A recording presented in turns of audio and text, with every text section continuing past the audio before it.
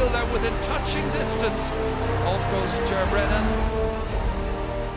It was about 7 minutes to go, and I was starting to kind of feel the pressure. As Cluxton kicks out, and Dublin try to retain the possession, but it's Stocker Walsh gets there for Kerry.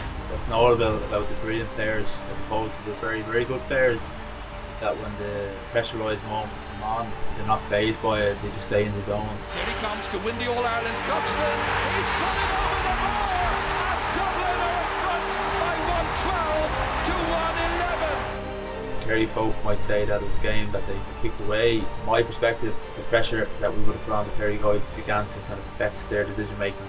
There was questions there in the background of whether we were actually good enough to reach the Holy Grail, and thankfully we kind of answered that.